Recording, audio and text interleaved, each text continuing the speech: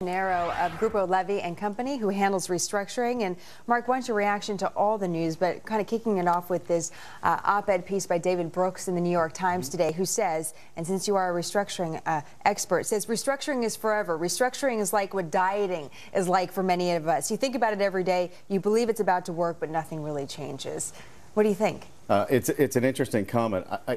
I think that at the end of the day, whether you're GM or you're another company, you have to have a manageable capital structure in order to operate in any environment, particularly a difficult environment like we're in today. So restructuring, it's an ongoing thing. You have to run your company in a certain way. You have to have a certain amount of debt where it's manageable. You can service that debt. And obviously, GM and Chrysler are both in a position where they're not able to do that. Can they recapture that?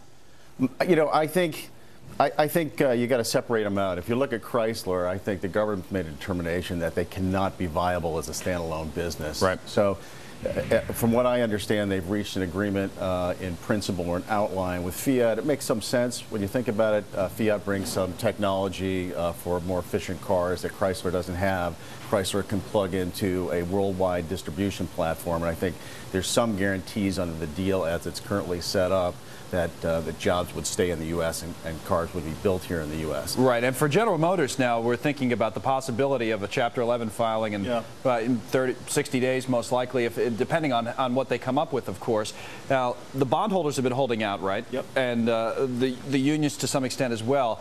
How do you see this all playing out? Could they still avoid bankruptcy? Could the bondholders maybe give in, or do they stand to make more to bankruptcy? Anything's possible. I don't think it's going to happen. I don't think the federal government at this point thinks it's going to happen. If you look at what they've been doing over the last couple of months, they've given GM the opportunity to try to restructure on their own, but it's very, very complicated. There are a number of constituencies. There's all kinds of competing interests. They just haven't been able to do it. They've made some progress, but they haven't been able to do it. What's your mindset if you're a bondholder in General Motors at this point? Well, I think it depends when you bought. If you're a par bondholder, that's one thing. But if you bought in the secondary market for pennies on the dollar, you've got a different approach.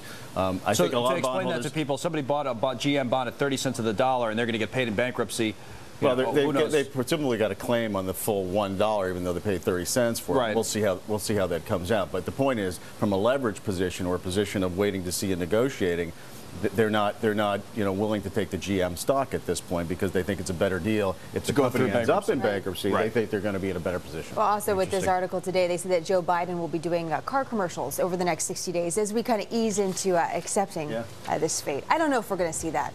Although he salesman, well, we used to use the line salesman in chief. I don't know if the vice president would fit into that. But we actually want to remind you as well, real quick, we're taking emails on Charles with us from Grupo Levy and Company. As we said, Mark, it's a perfect guest today because your firm really handles a lot of restructurings and what have you, and deals in distressed markets. So, again, let's talk about how this is all going to play out, because as Jenna mentioned, there's no shortage of opinions. Some people say, all right, they're definitely going into bankruptcy. Others say, oh, this is political, and they're going to be able to wiggle their way out of it, or whatever the case may be. You think bankruptcy is the only option for a GM at this point that's left? I think it's likely that they head into bankruptcy. The administration is giving them 60 days and is going to provide the financing for those 60 days to allow them to operate, to give them one more shot.